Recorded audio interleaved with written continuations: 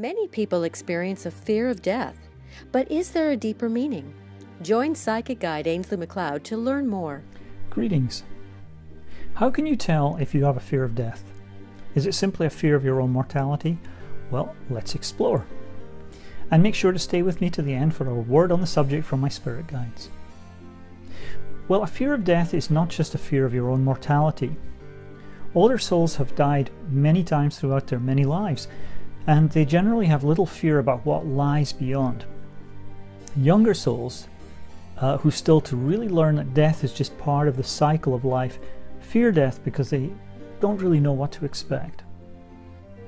Now, if you made a decision in a past life that resulted in your death or that of others, the memory will show up today as a fear of making decisions.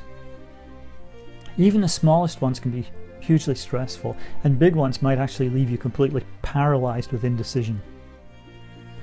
When your soul is reminded of what happened in a previous incarnation to actually create the fear in the first place, it simply lets go. And then, in this case, you can take responsibility for making major decisions without all that anxiety and second guessing.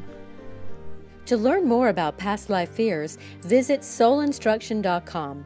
There you can download a free chapter from Ainslie's book, The Instruction, and gain free access to Ainslie's inspirational video series to help you on your journey towards living the life your soul intended. Your soul's lack of trust in its ability to make decisions can make choosing between two items on a menu really stressful. And that's the reason that steak and shrimp, or surf and turf as the Americans call it, was invented.